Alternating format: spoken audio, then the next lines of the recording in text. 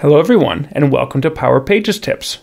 My name is Nicholas Hayduk, and this is tip number 194, Site Visibility Permissions. In our last tip, we covered how you can control the visibility of your Power Pages site by restricting it to only certain users in your Azure Active Directory.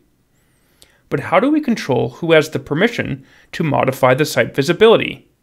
That is the topic of today's tip.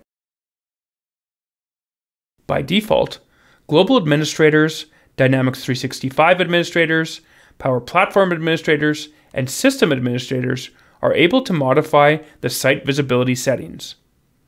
You can add additional security groups to this list by going to the Power Platform Admin Center.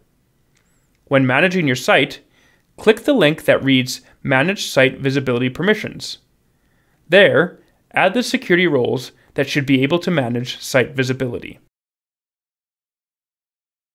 It is possible to exclude users that have the system administrator role from managing site visibility.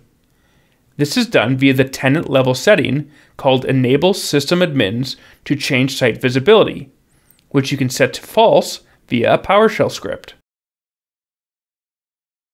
Note that by default, this setting is null, which currently means a user with the system administrator role can edit site visibility.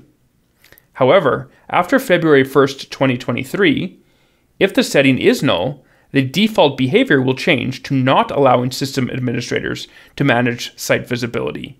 So you should explicitly set it to true if that is what you want.